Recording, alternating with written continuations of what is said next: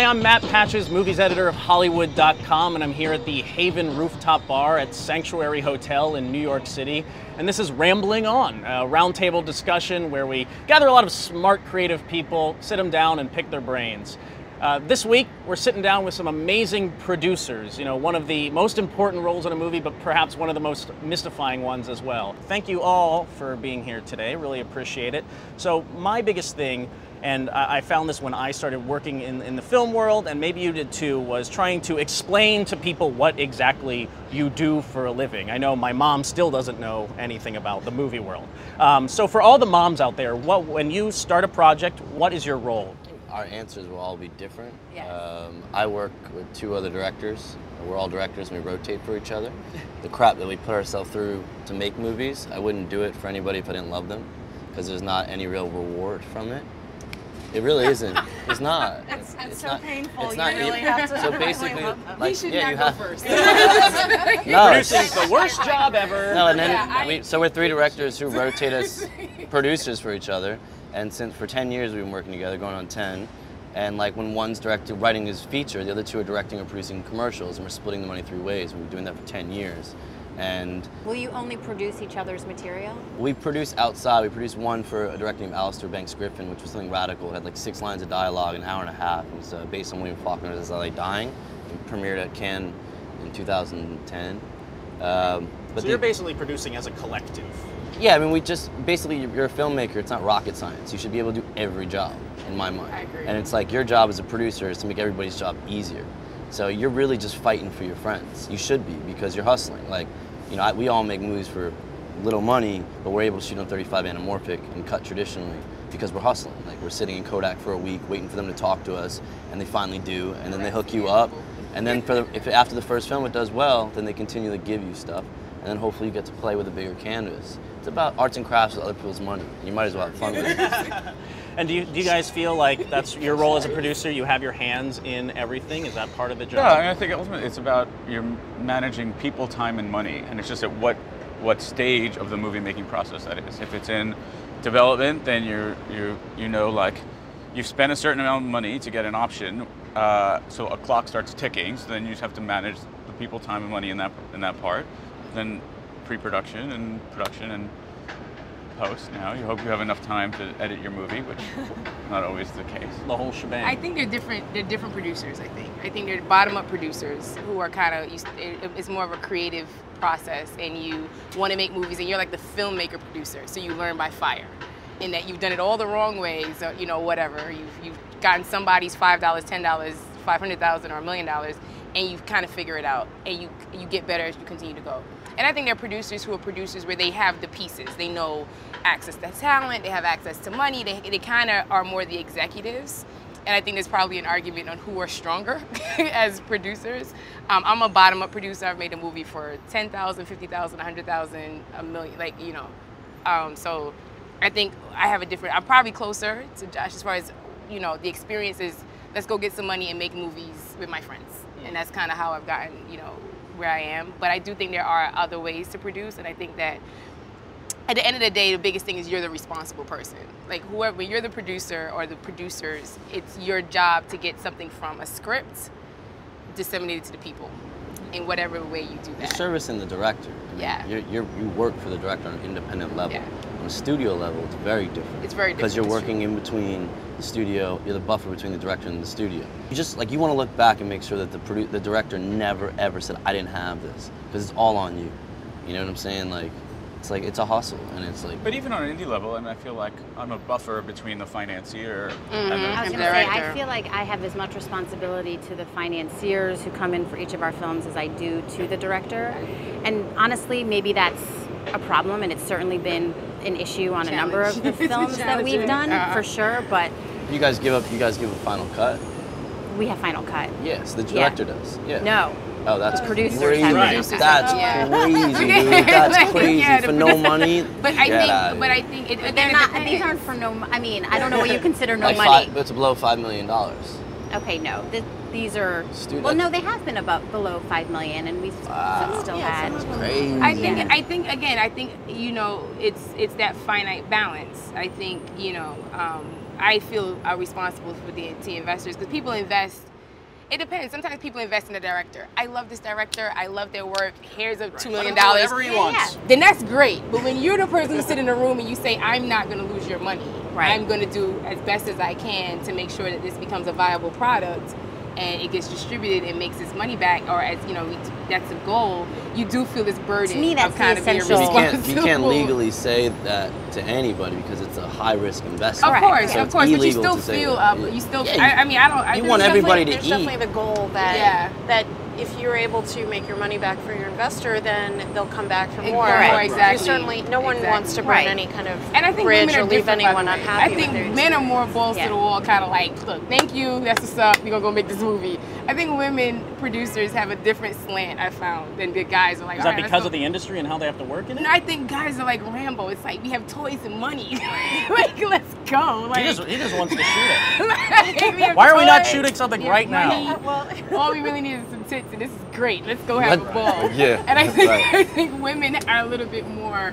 Yeah, I don't know. I just find it that I think It's that all circumstantial. It's true, that too, but I find I worry a lot about the investors and what they. I worry a lot about the investors. Of course you worry I about the think all investors. You're producers also, worry. I mean, for me, I worry about. Oh, Of course, maybe. I worry about the investors. You know, Okay. I've had lots of them come back and make Okay. movies again, and they like going to Cannes, and they're like actually filmmakers as well. And Okay. one of them is directing a movie, just had a short at Sundance. Like Fantastic. everybody does everything, but you also like at a certain point when you move really quickly, like sometimes, like you don't know what's going to happen. with That's your true. investors. So you're always protecting your director. I mean, you know what I mean? It's like, and if you can protect your director and you give them the space, you'll be able, your investor will be happy because there's no reason for your director to have failed. I think there's also a trick to finding the right director, the right writers to work with, because, you know, kind of going back to what Josh said earlier, you're basically out there killing yourself for nothing tangible. Right. You know, to give someone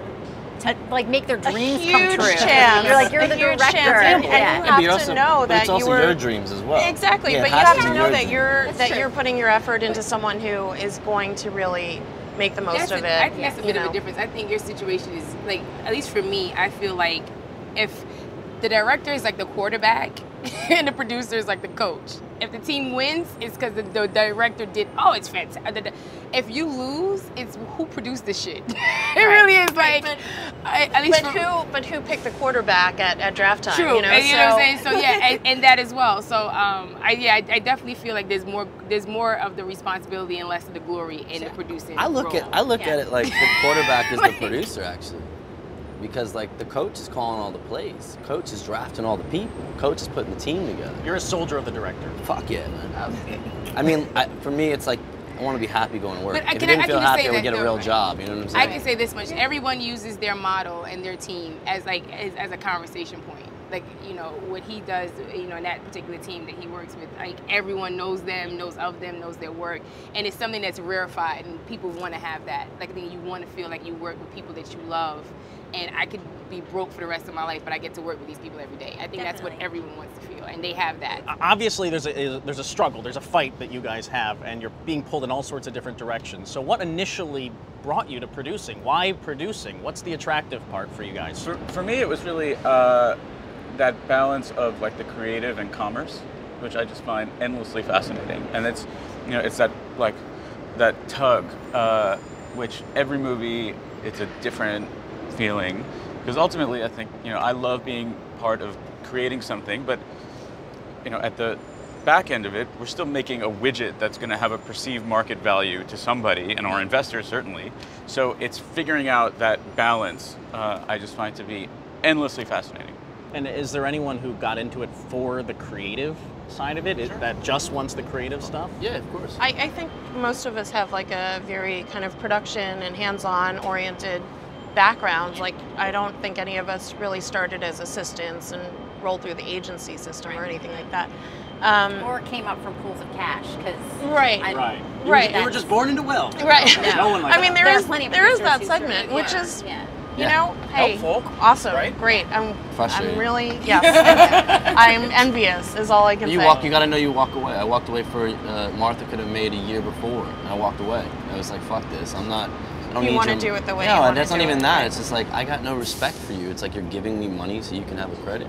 It's like, Okay, this I'm gonna say you're gonna have that conversation. If someone gave you free money, No, to I'm make a gonna be movie- it's not honest. free money. This Gotta is get the perspective. issue. Like, I feel like if there was a fashion, so we're talking about producers who actually make things and producers who pay for it. Yeah. I feel like if a fashion designer had to put their investors on their label, that would be a problem. Yeah. I feel as a producer, somebody put in it because you paid for it doesn't Right. make it. You don't get to put your name on the label. Right. But the producer credit becomes this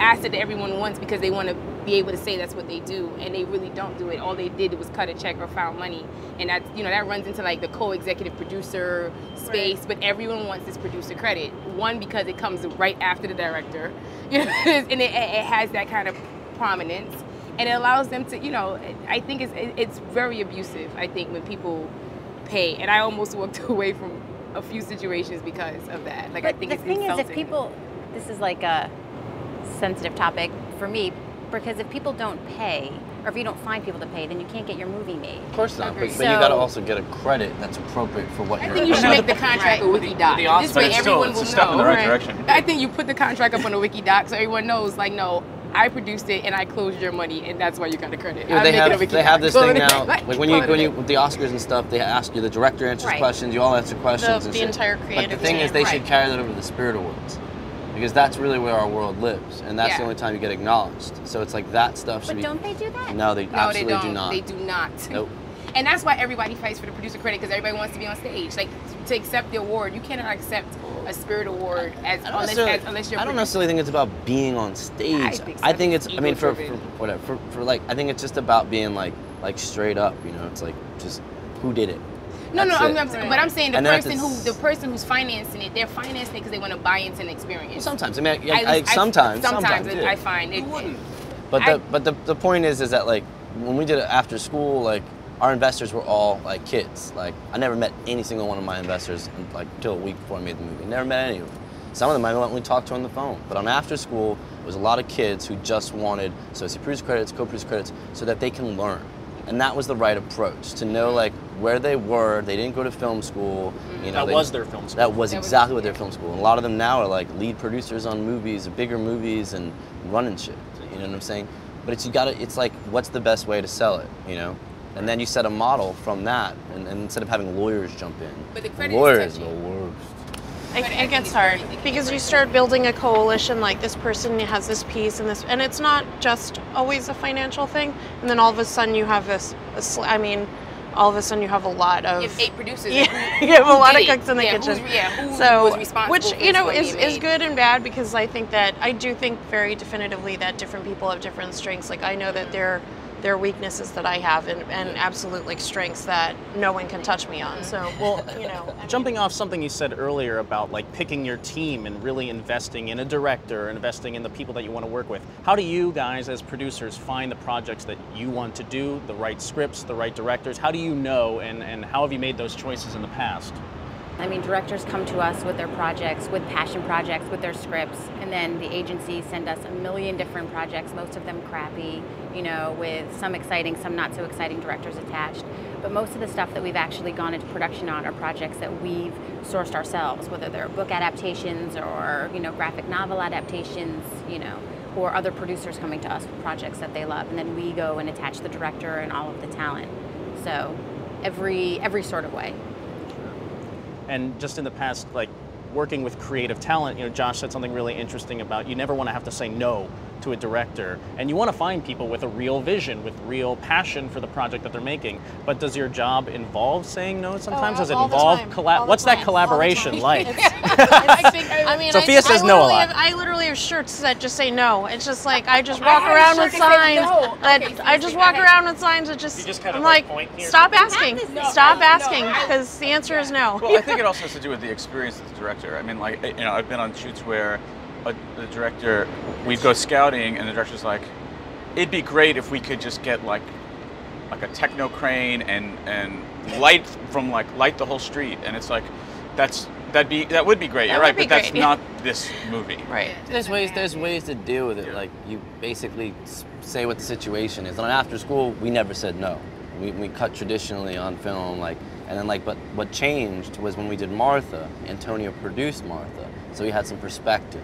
So like we were fighting and killing ourselves to But give you him what guys he wanted. trust each other. Of course we do. That's You guys are like blood brothers, Yes, you know. but So that took 10 years. If someone That's- says no, and then you know, or you can't, or like, all right, for real, like we can't do this. It's a trust there. Like, Right. you know what? I trust you. It's not- It's not a pushback of, well, why It's not? just Let me no. see the Right. Yeah, Let no, me see we the line put it items. this Let way. me We had no. see the We went to do budget, Simon like- Killer. I moved to Paris a week after Martha. Tony hands me an outline. We have a great investor who just supported. Like he was on the floor with us, but literally Tony's like, I want to shoot in the Louvre. I want to shoot in the Museum d'Orsay. We shot privately for free in 2 weeks. They proved it. Like walked through like everything. You know what I'm saying? Everything is possible. I agree. Everything. If you love somebody, you can do whatever it is, and it's like that's how you have to treat it. Like I think that's the secret. You just say Yeah. yes to It's everything. where are the no-goes?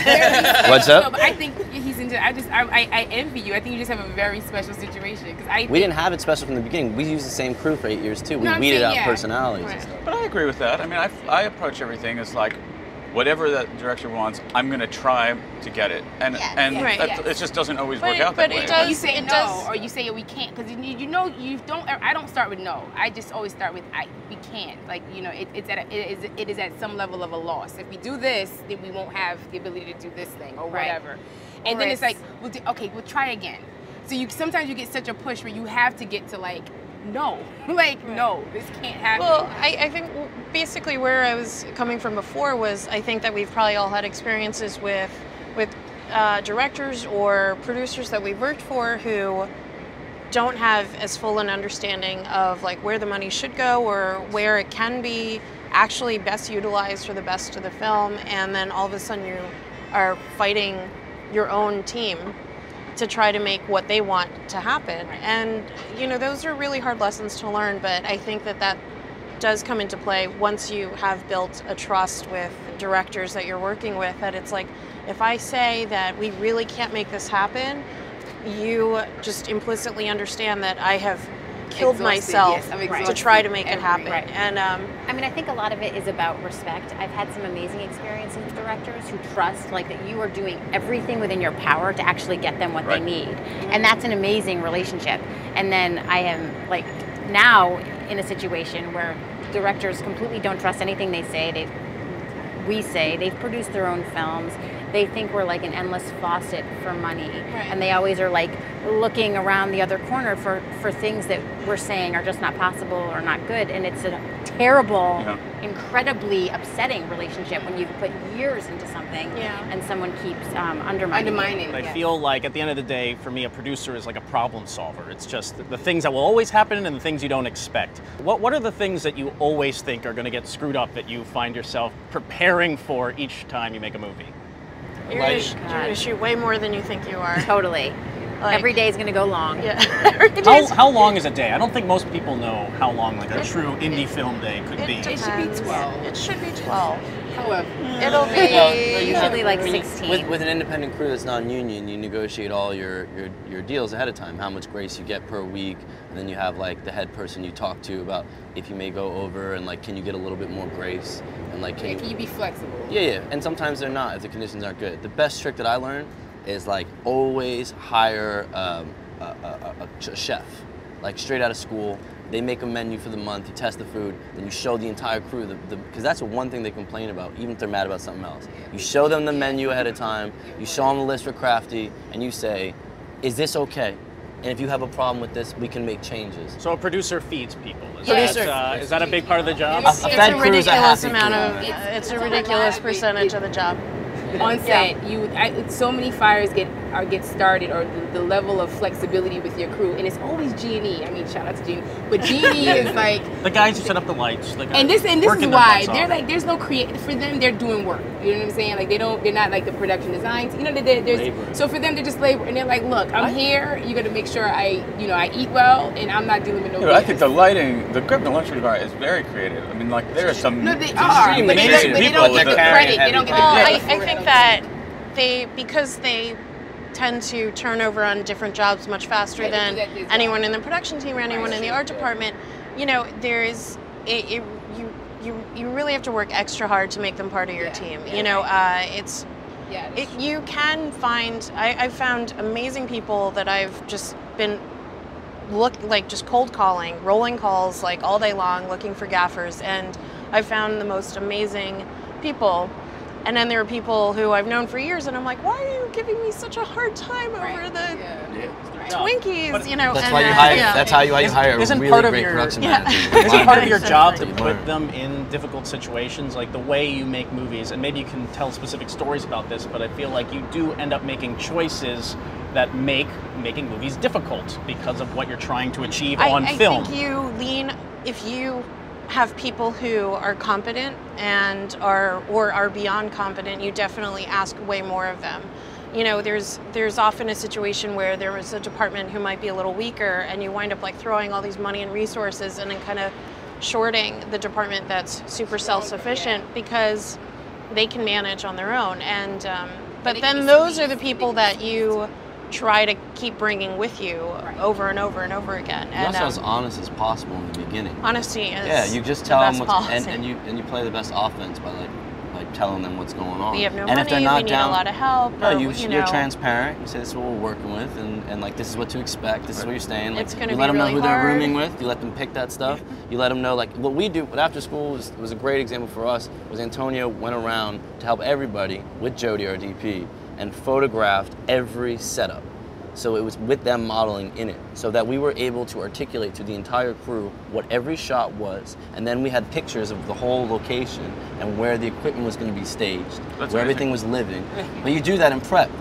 You show everybody everything, so nothing is lost. But have the movies that you guys work on that aren't as like close-knit families, is there that same kind of relationship that develops throughout a movie? Have you seen that happen? I think the crew, the crew is smart.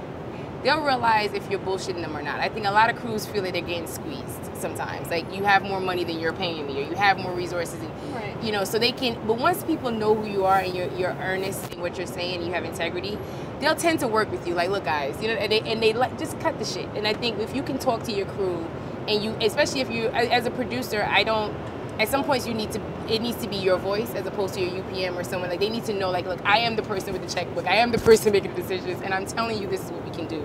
On the other side of it, though, I think that they also have to like the director. And I've been on crews where they don't like the director, and then you're just like, it's like a shit. Well, do you end up having to play the parent at some point to the crew? Absolutely. I think a big part of being a producer is keeping everybody's morale up. Morale high, yeah. If morale gets low, then the crew is unhappy, and so you're coming up with ways, you know, to take everybody out for drinks, you know, big, you know, crew dinners, you know, it those makes kinds a of huge things. difference. Like, really small things like that make a huge difference. Or, you know, margarita midday. Where everybody feels margarita midday. Drinking, really? I'm telling you. That's the one thing when feels you're like on they're- location, they want you give them beer. Like, when they get back to the hotel, every room has like 4 cases in it. Yeah, cases. Yeah, and like, and it comes out of your own pocket, because like nobody's making the money they deserve. Not even the director, not even myself. Right, which is why And so everybody that- has to feel like they're working toward a common Yeah, a goal. common goal. And, Yeah. it also goes back to, like, who are the directors and other members of your team that you're working with? How are Because they if you're- treating the rest of the crew? How are they Do they treating feel the rest of the respected, crew? important? I've worked with people who, you know, will go an entire shoot and not learn the names of the people who are working most closely around them, and you got to know that they makes a are big not difference. liked. You gotta know the head of transpo. Yeah, because they he's are gonna- not liked, and no one is Yeah. going to do Right. the extra. They're not going to go the extra foot, much less the extra mile. Especially you know, when they feel like you can do what, like, I mean, I've been on sets where I've cleaned up, I'm doing garbage pickup with every, you know what I'm saying? Like, if they feel like you are of them as opposed to, like, doing, they you know, see the effort that you put in. they definitely will and- respect yeah, it. absolutely. You know, and you can garner. When you know their- they can do it better than you respect them beyond belief. Right.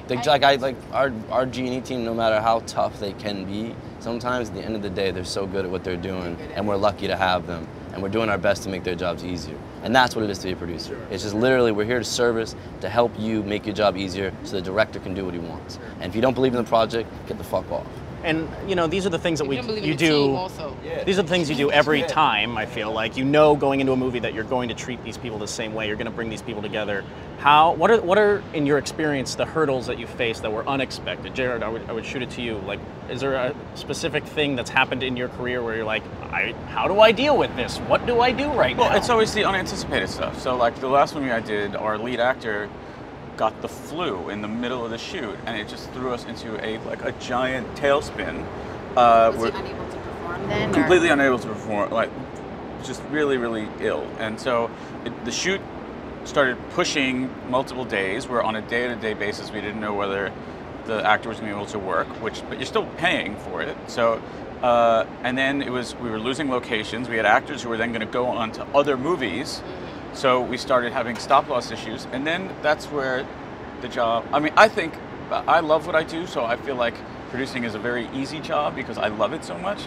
It's those sorts of circumstances, though, where it gets incredibly hard very quickly because everybody starts looking at you, and I don't have an answer because I don't know when the actor is going to get better, right?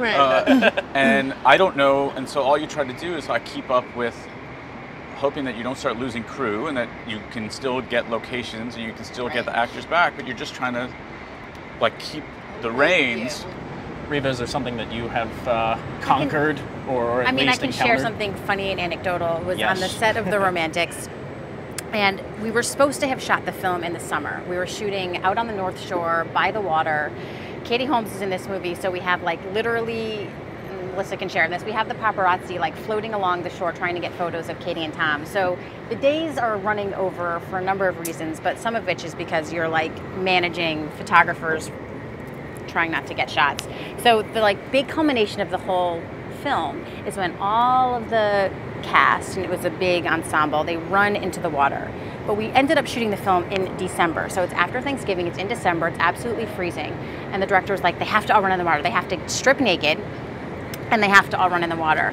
And so we as a producer were like, oh my God, this is like an insurance nightmare, a health nightmare, because you had to have all of your water safety out in the water as well. It was midnight, it was cold, and there was no place to keep the actors warm. We didn't have any warming tents. The vans couldn't get down because we were on the beach and it was private property. And so anyway, so the director insisted on it, and we were like, we're gonna make this work. Okay, the talent did many, many shots of alcohol. And they were like, we're gonna do this. There was a ton of camaraderie among the cast. And so all of us, all of the producers, like everyone, we just had all of these massive coats waiting. So when they emerged from the water, we could just like run up to them, give them bear hugs and like get them really, really warm and then shepherd them into a tent. So we did that. We had it on a crane. They all jumped in there naked. They all really, really went for it and like took their tops off and like had a really great time and stayed in the water way longer than they needed to or should have, so that the director could get what she wanted. You had a good cast too, I guess. We had a great cast. They were into it. Yeah. I'd shoot it over to you guys. Do you have stories that just like encounters? I feel like this problem solving, Murphy's Law, is lurking everywhere on a film set. I think Sophia said it before about running, like they always want to shoot more. On one of our films, Antonio likes to shoot 9-minute takes, and we're shooting 35, and our budget was $250,000. Which film was this on? After School. We shot 100,000 feet of 35 and anamorphic, and all cut traditionally. So I literally had, Sean and I were staying in dorms while the crew were staying at Holiday Inn, and so I'd hide the unexposed film under my bed, and then Sean would have the exposed film under his bed. And so when they wanted film, because they kept loading mags, they were ready. And I was like, no, this is insane. And I didn't say no to Tony. I just was like, I want to know, when they want film, I want to know what's going on. Like, I want to know how many mags are loaded, because when I want to sell this film back, I want to make sure it's sealed so that I can get the full price for it. So I didn't want empty mags at the end, you know what I'm saying? Sure. So like, that was a way to like, keep it going while you're running stuff. Yeah, on Take Shelter, it was Jeff Nichols' second film, and he had shot Anamorphic 35 for Shotgun Stories. And I had a conversation with Jeff, who is a super, incredibly smart guy, and already had a fair amount of production experience, and was like very much a realist and very practical. And I straight up asked him, like, how much do you think you're going to shoot every day? And he was like, well, I shot 3,000 feet a day on Shotgun Stories, so I can't imagine shooting much more than that. And I was like, okay. Even though when we came down to it, I was just like, okay, we're shooting more than twice what we anticipated, but who do I have to blame but myself? You know, I should know better.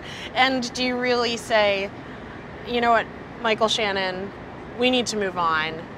you know, sorry, we're not going to give you one more. Did you have that conversation? No, with Michael we Shannon? never have that conversation. So that's one of the times that I didn't say no. We were just like, Well, Kodak here has we this go. great thing where if like you get a list If of you buy- filmmakers, no, you get like all the NYU students, and you're allowed to get 5,000 feet of film. Every NYU student. NYU student. So I got 20 NYU students. So you to give their kidnapped name- NYU students No, and stole they were the all. film. The way we work is like we have people that want to learn. So like from that story, I had a guy there who passed away. His name was Steve Garfinkel. It was amazing, and hooked us up. And literally, he would like bring us film outside, and I would just give him names from like students at NYU at the time, and that's how we hooked it up. But then like with Martha, Sean was in the lab, and like Ted Hope was our executive and like mentor and guided us. And Ted was like, you guys need to wait, you know, make this 3 million, make it more like genre-esque, whatever. I was like, no. And Sean's like, I'm not sure. I'm gonna go to the lab. Maybe my mind will change. So in the interim, I had 3 interns every day at my house who have a company like ours. They're NYU students. They came to my house even when I wasn't up at like 7 in the morning for a month, and we prepped the entire job ourselves. Transpo, we went up there, photographed everything, where everything was going, so everybody knew. So that when Sean came back, here was a huge book saying, we got it, man, we can do it. We had $100,000. We made that movie for $600,000, shot 35, had a runner every day with film, and we were fully done editing. We had 2 months after, sound and everything, we were in Sundance. We shot August 24th, finished September 24th. Movie was at Sundance in January. So without interns, there would be no Martha. Without Marcy, interns, Marlene. no, it's a learning hospital. It's like Grey's Anatomy. It's like everybody's trying to like move up and do their thing. And so I took one of my interns who like moved upstate with me a month ahead of time to find all the locations, made him an AP, and it changed his career. So he's only 21 years old. So it's just like, and now he's producing his own things. But he learned everything, like how to hustle, like you want something for free, like you gotta run around the town, you want this house. Sean liked this house, how do we find it? The guy's in Italy. All right, let's knock on every other door, get his number in Italy. So it's just like, it's a hustle. You know, you could take a used car salesman, a drug dealer, and a film producer, and you could rotate the 3.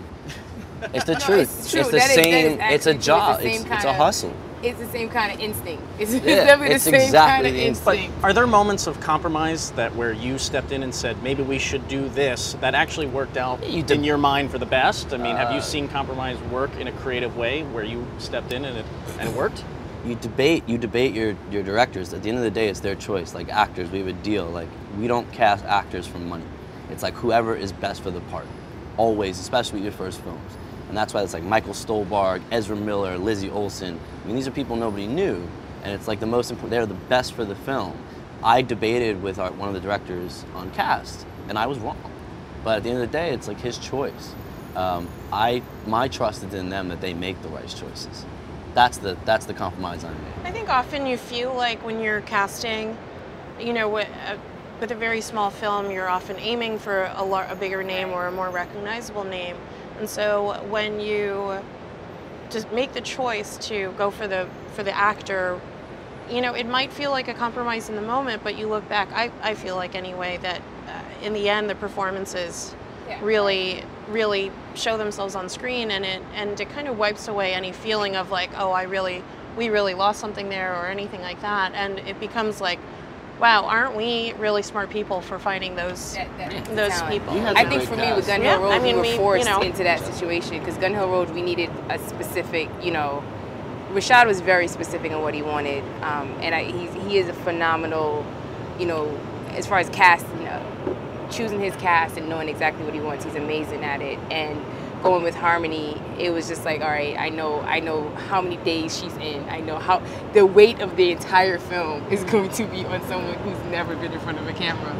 How did you know in that moment? I mean, how did you know? I know I was freaking out. I remember being like, Rashad, you were gonna rest our whole film on blah blah blah. You know, I'm like, let's find someone who's like, you know, let's go in another direction. Let's find, you know, an actor that can play. Like but he was so set on we needed to be authentic, we needed to be real, and it feels good actually to break talent, like on a film that you did. Like I bawled my head off at the Spirit Awards. Like I sat, you know, I went with Harmony. I sat next to her. Well, first of all, everybody thinks you're a genius, you know. So it's like, you're like, well, yes, of course I knew they were going to be amazing. Yeah, you know? exactly. So yeah, it's kind of the risk is high, but the rewards are high, yeah. return can be great. On the too. other side, no, I don't know if it played out differently, I might be saying something else. Right? Like, I told you, but yeah, on this side of it, it feels fantastic to watch that and know that that film and our film made that story happen.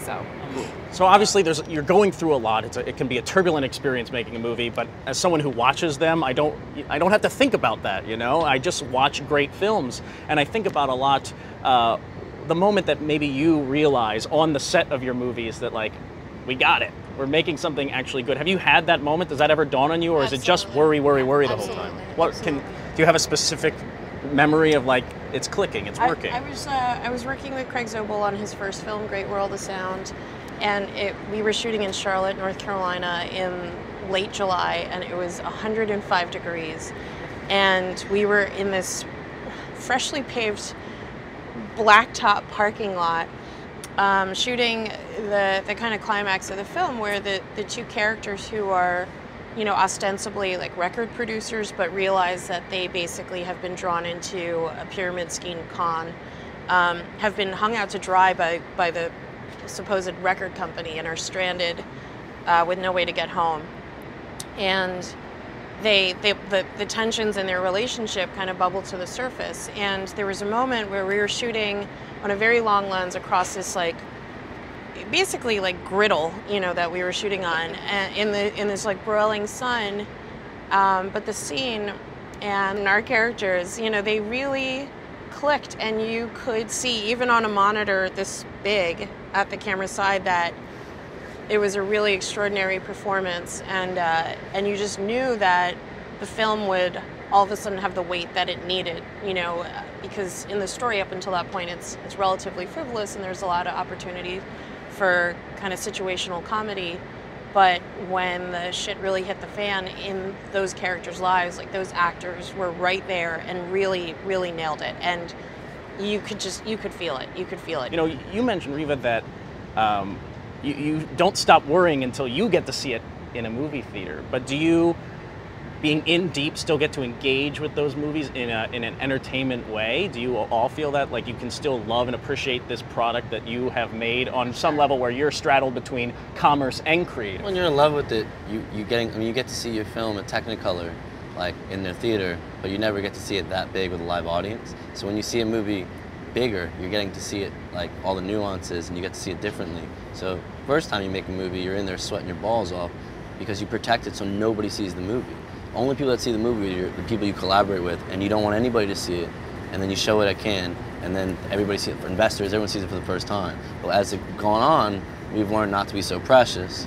And then at the same time, when you're in love with the film so much, and you've been involved in every cut and everything, and you're just supportive, and then when you see it on the big screen, you're like, wow, it's a and when it's a people different are experience. laughing when you were hoping they would laugh, when you were working on the script 5 years earlier, and you're like, this is a funny line, and then 5 years later, have you had that moment? Oh yeah. Well, the best is when you don't know if it's funny, not even thought of it as funny, and then people are laughing, and you're like, well, it's kind of funny. People find something else. It's different. Something more. Yeah, than and you with Simon anticipated. Killer, I didn't realize how sexually graphic it was. I know you had the experience of the compliance, at Sundance. I mean, I was my friends and I were all crying at the end.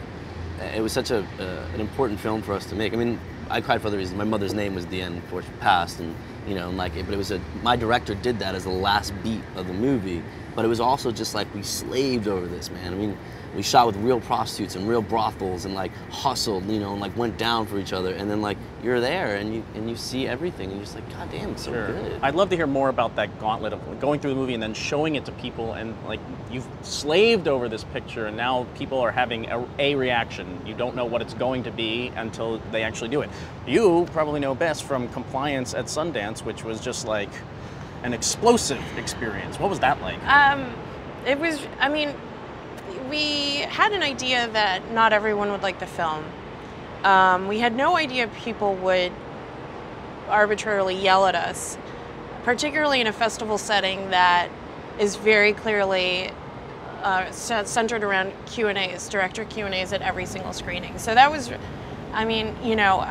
was that one thing Craig said in the beginning. He was may not like this movie, but as long as you stay after to like tell me why. I thought that was great. That was, I mean, well, that was in the aftermath, kind of. You know, it's like, was great, though. I mean, the main thing that was disappointing about that experience, in terms of having people just shout out, was that they then fled the theater, so that there wasn't any further dialogue. It was just, it was not Q&A. It was just, we're going to yell at you and then leave, so we don't tell you in any nuanced way, Why, you know, what we're thinking, or why we're upset, or you know, I mean, I understand it's a different experience if you're in a regular movie theater and you're not expecting that kind of interplay, but Sundance requires their directors to be at every Q&A, and it's an opportunity to have a dialogue with the audience. So it is very interesting. I mean, on the other hand, I think how unexpected that reaction was for everyone. That was unexpected. I mean, have you ever had? We know you guys have had people yell at you. It's always going to be polarizing. I mean, yeah, but that's the best. That's thing why they about make doing, films. That's exactly why it is, because you're part of something progressive. You're doing something different. You know what I'm saying? Like, you made a movie that's going to evoke an emotion, right? Whether it's good or not. It's like yeah, we're not it's amazing. Well, it evokes a conversation, and hopefully a discussion. Yeah, and you're hopefully thinking that about it's an something actual after the conversation, movie. right? That So it's like, an actual like dialogue. we are conditioned very differently. We all grew up in movies in America through escapism. In Europe, the government pays for their movies, so everybody's conditioned to go to the theater to challenge themselves. Do you understand? So it's like there's a different history there, different movies coming out of there, and we all grew up on the Goonies and Back to the Future, and we have that escapism. But going to film school and discovering Haneke and Bruno Dumont, you know, and Gaspar Noé, it's like these people are making things that are really hard to follow, but there's something to be said. So how do you bridge the gap where people are being challenged at the same time they're being entertained? And that's why I try and do what we do, because it doesn't always hit, but there's something to be said about challenging the end, and you're helping them find the formula in order to do something progressive. Yeah. The worst thing about producing movies is when you produce things that's already been done before, and like being a part of that's kind of lame. Riva, do you have a moment in your career where you have seen a movie, like Why people not? have had It's a that waste of reaction one way or another, either that it was expected, that it was unexpected, or Screaming at the director afterwards. I've never had the luxury of that. luxury. not that people are, you know, ready to burn down the theater after seeing your movie, but just that you have created something that is eliciting that reaction from people, and that kind of brings you either joy or an unexpected shock, or you've seen an audience watch your movie. Sure. I mean, I came up as a producer through post-production, so I have spent hours and hours and hours watching our movies over and over and over again. So I would say that, you know, a film that I helped to produce, which makes me cry every time I see it, was a film called Grace Is Gone. So I would watch this movie in a small little room and like see John Cusack have to tell his daughters that their mother, you know, is gone. And every time I'd be moved to tears. And so then, you know, we take the film to Sundance, and I have no idea. Like, I've just been watching it in like these tiny screens and DI rooms and basically alone. But, you know, to sit and watch that movie with a theater and have people, you know, to hear like the sniffles and to hear the whimpering, and then, you know, for that film to have like elicited that same sort of emotional response from a big audience was really awesome. I mean, it was really amazing. Sure. So. And Jared, you mentioned hearing laughter when, you know, we're making a joke in this movie and I want it to play, and it does play. What was that experience like for you? It's just exciting. I mean, you feel like, you know, you've given birth to like a smart, handsome child. You know, Slightly people autistic. like it. You know, I mean, whether, you know, even if just people responding means like you've done something right.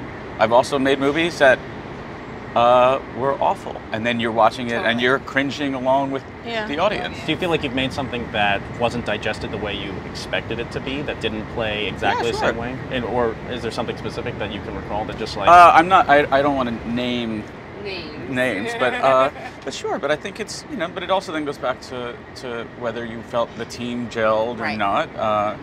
And sometimes you feel like it is gelling, and then partway through the shoot, like, people's personalities change under pressure, and they don't handle pressure well, and they like start to feel like there's a gang mentality going on when there isn't, and like it's a lot like sports, man. It's like being on a soccer team. It's like when you're off the field is different. When you're on the field, you're working together, and it's like, and it's going to give you that energy to go the next step, because it's not over once you show it at a at a festival. I went to see my films.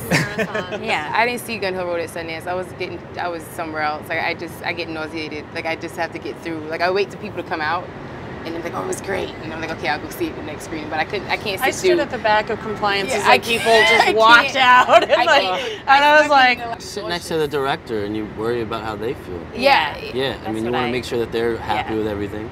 And like, I mean, I remember I lost like 10 pounds in the Cannes screening of After School. In the screening? I'm just saying, you lost 10 pounds in No, the theater. my suit wasn't fitting when I got up. No, because Tony kept grabbing me.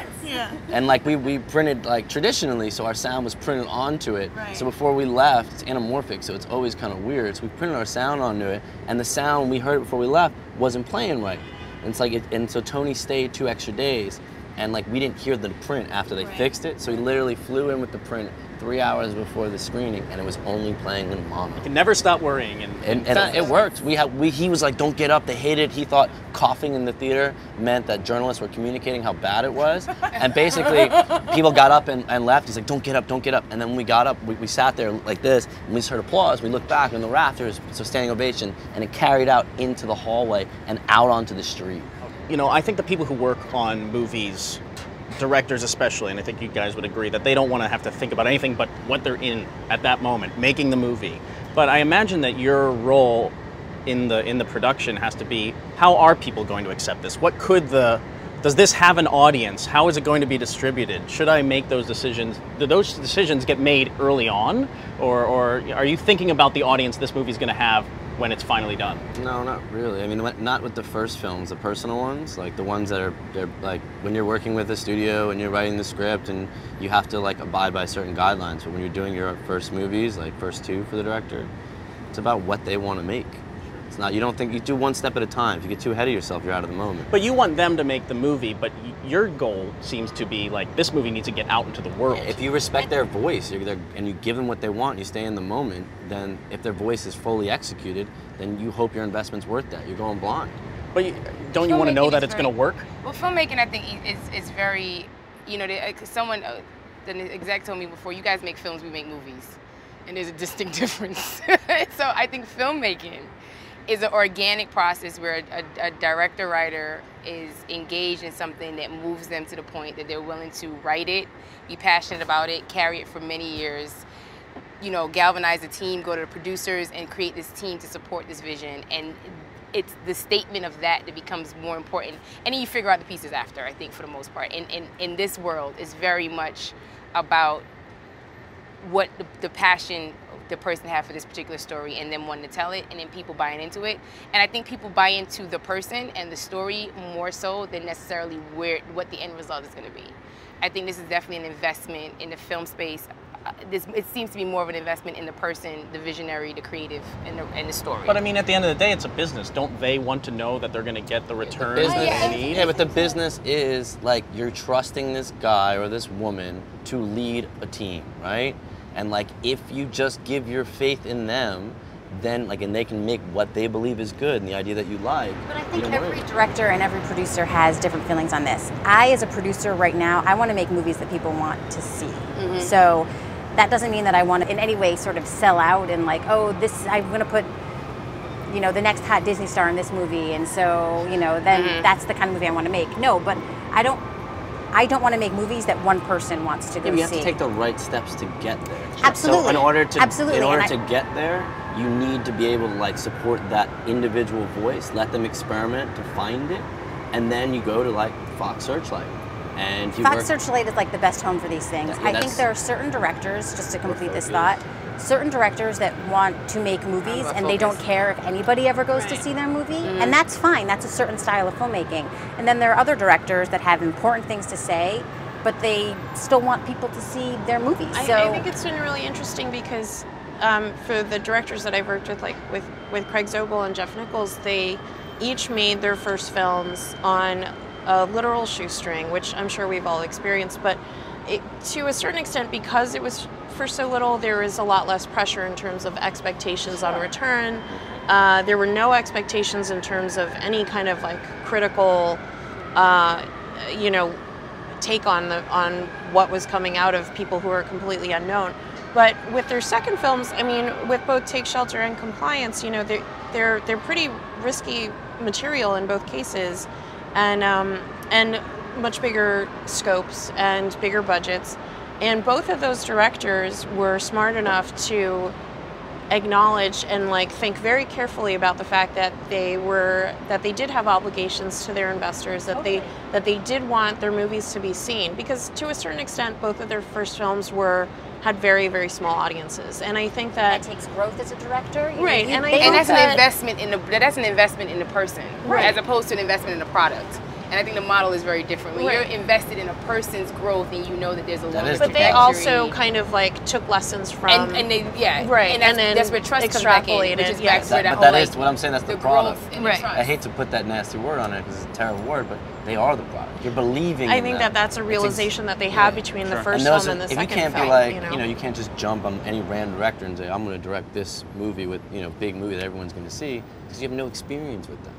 You know what I'm saying? And it's like there's directors out there like Joachim Trier, who I love and would love to work with, and now he's doing huge movies after doing 2 great movies, Well, that's like, these are people I'm fans of that I like to work with. I'm not gonna like take a risk on somebody and bring them into a big world and then jeopardize myself. It seems like back in the day, the Hollywood model was to find directors that had a vision and then cultivate that person's vision, and they start with a movie that may or may not hit, and then they learn from it and they continue to grow. I don't think that, I think when you look at from a profit and loss and just strictly from numbers, I don't think Hollywood is engaging in that model anymore. No, they did. I mean, they did the 70s after French New Wave. Yeah. The 70s was like the greatest time The 70s was for exactly. film, like, I think in America. In independent space, I think the ones that work is your model. I think that that's again a very limited. Yeah, but there's Alex Orlovsky, man. Like Blue Valentine. Like, I mean, there's so many great. Jay and are Lars. those movies But my finding question is, audiences? Anish, yeah. I mean, do you see Beginners? Do you see the percentage? Me's Cut Off? Like, I think what's the percentage of that versus the overall whole? yeah, the only strong survive, man. Like, it's true. It's like the rest get weeded out.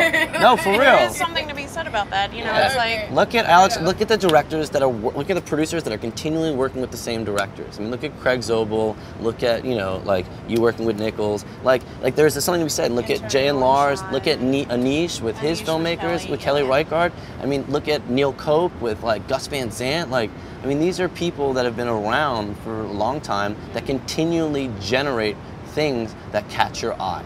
And sometimes they work with different directors, sometimes they take risks. I mean, they're just like, I don't know, man. We share a lot of crew, and I got a lot of respect for a lot of these people. I mean, Lynette Howell. I mean, come on. Like, so if I'm a movie watcher and I want to watch indie movies and someone's continually working in the business for a decade, I know they're probably pretty good at this point. Or you see, like, when you take, like, I have, a friend of mine is an actress, and talk about the movies she takes, and she takes a risk. She liked the guy's first movie, but who's producing it?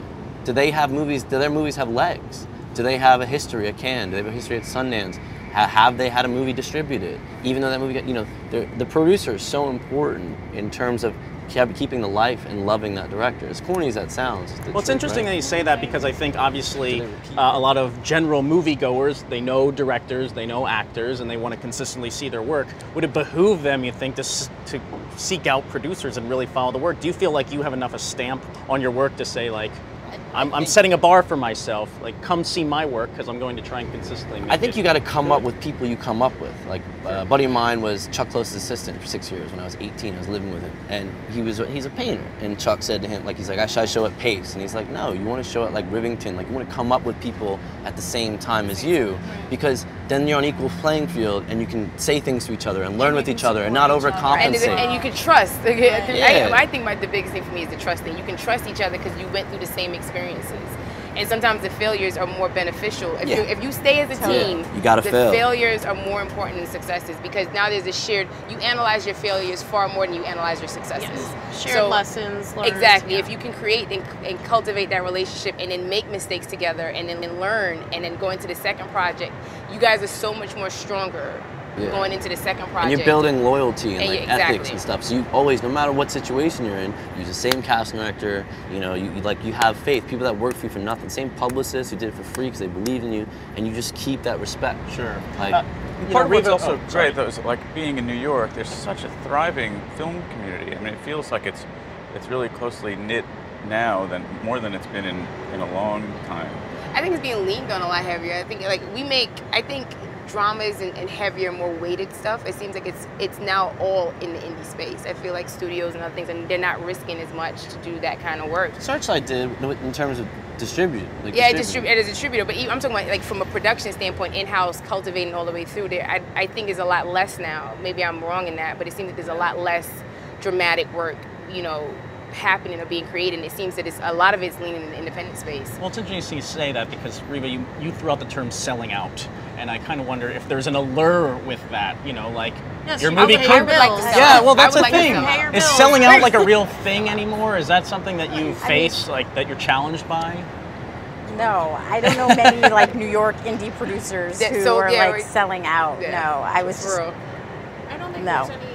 I think before the bottom dropped out in 2008 to a certain extent, there was a lot of easy money, and it was a lot easier to get projects that maybe shouldn't have passed the bar at a much higher budget level than really was needed. But then the bottom dropped out of everything, and it really put the onus on directors, on producers, on, you know, and that's kind of where the projects really, I felt like, got weeded out, you know, where it's like only the ones that you're really, really going to kill yourself for are those the ones that are going to make it through. You well, because the movie movies that I would have made for $10 million 5 years ago, and now have to figure out how to make for $2.5 million. But you have faith in it that you'll fight to do it. I mean, it depends. You know, like not every project kind of makes that bar. Yeah. You know, not every project is like that. You know, some projects are like $10 million. The work on the producer side doesn't really change. You know, health insurance. Right. Yes. Other projects are like, kill myself for a year and maybe it gets into Sundance and maybe it gets sold. Sometimes the answer is yes, and sometimes the answer is no. I'm really sorry, but I'm sure there's someone else out there for you. You know? So you mentioned that the landscape has changed, you know, financing is evolving and changing, and I think the way people are actually watching your movies is changing, thanks to the internet, thanks to Netflix and Amazon Prime and all these sort of things. How does that change your job, the beginning, middle, end of this process of making a movie and like knowing where it could end up, how it'll end up? Distribution, it's a totally different game at this point. The distribution landscape has made things more difficult because I think at the end, trying to figure out with all the split rights that you now have to deal with, it's not just you do like one deal with a theatrical person who's going to handle the DVD. Now it's like there are separate companies for web, there are separate companies, you do a cable deal and maybe that has a VOD deal, or you have a different sort of VOD deal, and then there's domestic, theatrical, but then you also have to deal with the whole world. So I think it's become complicated as well because none of this has been going on long enough for there to be any real modeling. Wow, so like the last movie I did, or the last movie I had out was Rob Reiner's movie, The Magic of Belle Isle, which Magnolia released, and Magnolia is a great company. But we decided to release it, or they decided to release it 5 weeks prior to the theatrical release on VOD, and for $9.99. Why? Well, no one doesn't. Why 5 weeks? Because Margin Call did so well in that model. The what? Margin Call. The super VOD. Yeah, so that was something that people were emulating. And now Bachelorette. Yeah, Bachelorette is just killing it. Also, not many people know about this. As much as Bachelorette's making, so is that Cherry movie that IFC has. It's making just as much as Bachelorette. Yeah. I mean, the ideal situation, I mean, you have your agent who sells your domestic rights, and then your agent gets you your foreign sales. You hopefully end up with Fortissimo, or you end up with like Wild Bunch. Wow. Yeah, so essentially, and then you hopefully have a good sales agent. They give you an estimate of how much you're going to sell for, and they hope they hit that number. Yeah. And then your best situation is when you sell worlds. Although honestly, it is kind of a great upside now that things have settled down a little bit. Like I remember feeling like the atmosphere in 2009 at Sundance was just abject panic, and people were making grand speeches about the death of independent film and getting into big fights and panels and stuff like that. And I think things have settled down a little bit. And for films that are made on a really small level, it relieves a little bit of the pressure because it's like, well, maybe we won't get that ideal fantasy theatrical release and like platform rollout, but maybe we can pay our investors back through all these different channels. Aren't and more revenue people streams, seeing it you know? that way too? In a lot of ways, I think. I think more people are seeing it. It's probably not monetized well. The challenge is that there are people, like for me, the Netflix deals and certain deals are like, you're talking about a $5,000 or $10,000 licensing deal, but 100,000, 200,000 people are seeing it streaming. So like it's being monetized very differently than what you would hope to They have to figure out how to report that money. and how to report it properly. And it's just this funky space that I don't think the distributors have caught up to. But there are companies like Magnolia and IFC who have worked out things very well in terms of, and also each of those companies have like great platforms for all of those different, you know, to And take the Weinstein advantage company of all just of those formed different... this new company, Radius, and they're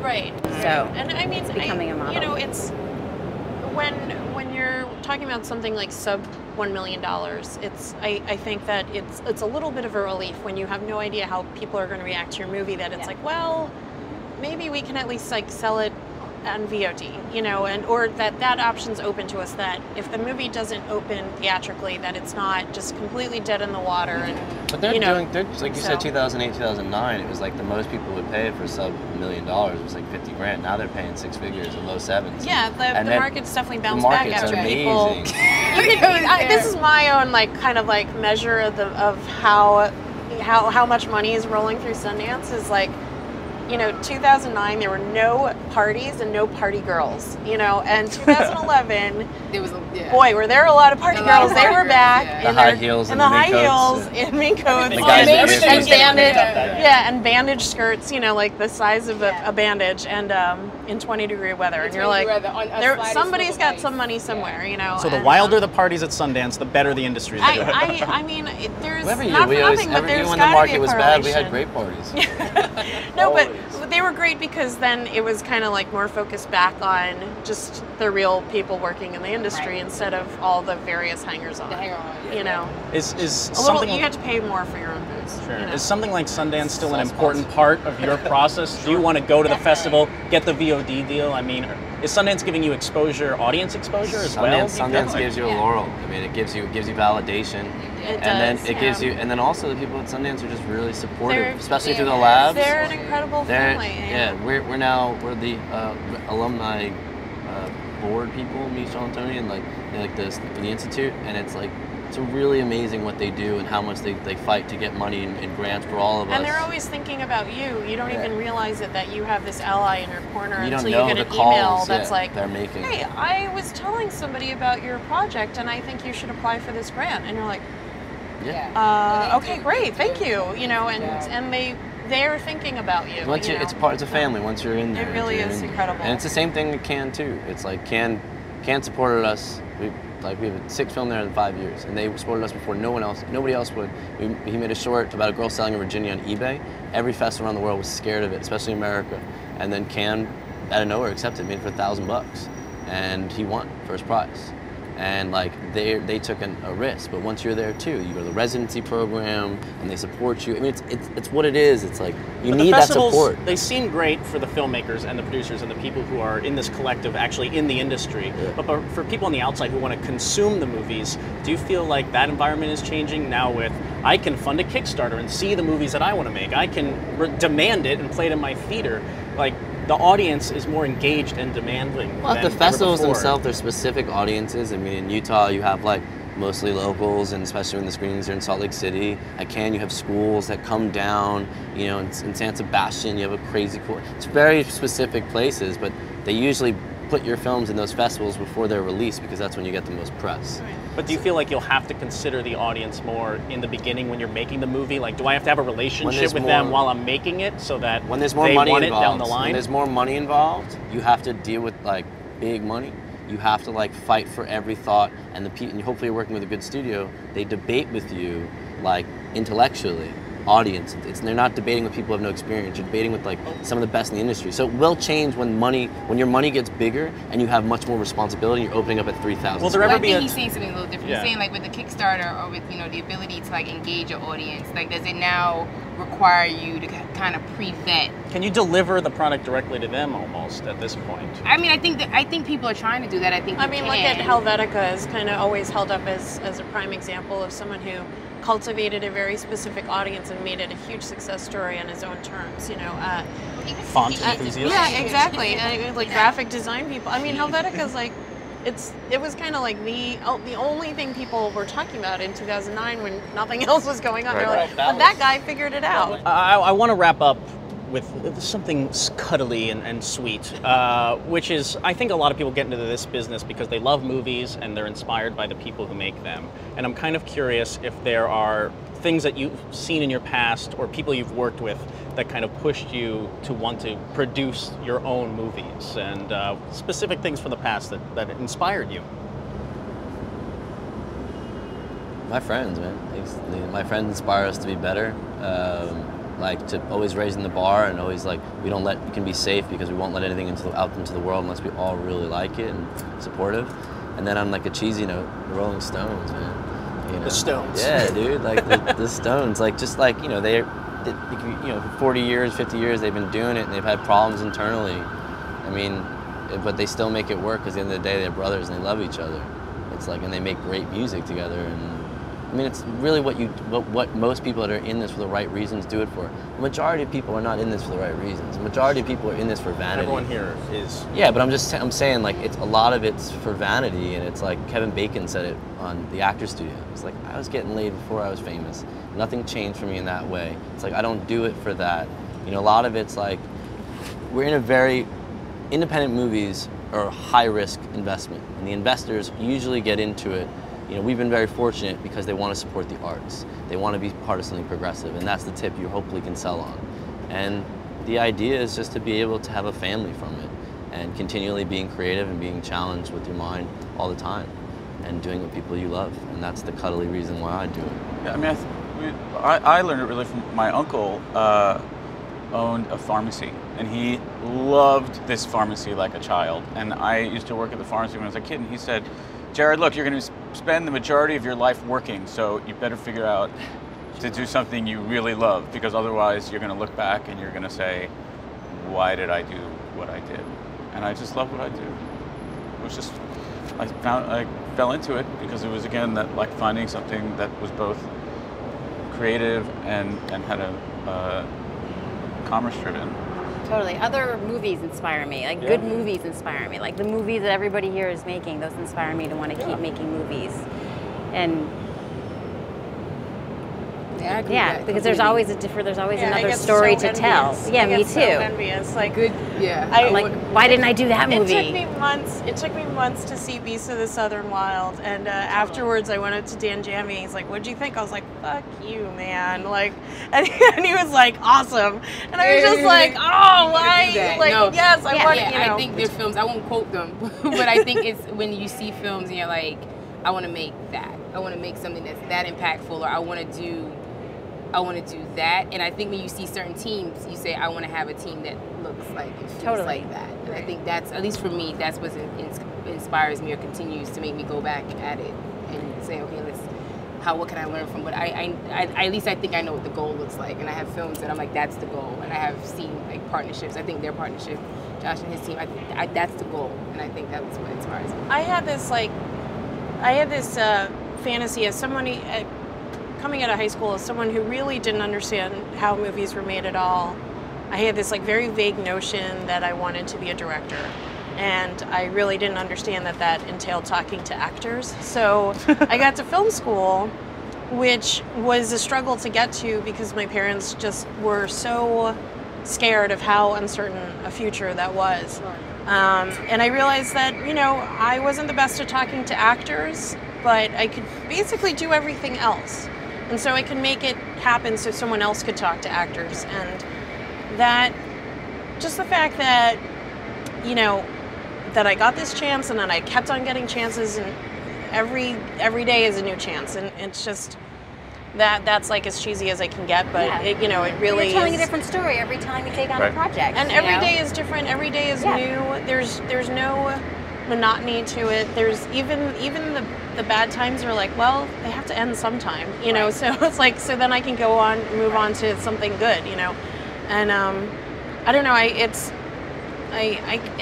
really hard because there's no money. you know, you don't get an independent film for vanity or money. Right. So what are you doing it for? You know, and it's got to be something else. What I find I remind myself is that I'm actually doing something. I'm living somebody's dream. Like somebody somewhere is dreaming about being able to make a movie, and we get the honor of. I feel I'm somebody's so I know it's like sometimes it feels unreal. Like people are dreaming this, and it's not necessarily what we would have dreamed. If I looked back and if I told the high school version of myself that I would be where I was, I would not believe it. I would never believe that. Like, you're gonna get to go to Cannes, you're gonna get to go to Sundance and have a family there, amongst like professionals who do this really well. I would never believe it. I never had a vision beyond maybe I can get a job loading the copier in an office on a movie. You know? Dream big, right. So, like, that was already the pinnacle, you know, So it's not just the free meals. We can all... I mean, ultimately, it's like, it's endlessly challenging. It's always fun. You get to meet wonderful people. There's like a healthy camaraderie and competition, and I think we all just sort of thrive off of each other. It's great. Maybe I should let these bells stop. Is it high noon? It feels like it's tolling us Yes, out. exactly. It feels right. So letting us know time to wrap this Yes, up. I have a producer job. What did the producer get for his kids for Christmas? Your bike. Nothing, but he swears he'll make it up on the back end. That was good. One alpha, take two. Really good. Sophia always has good jokes. One second, please. Mark.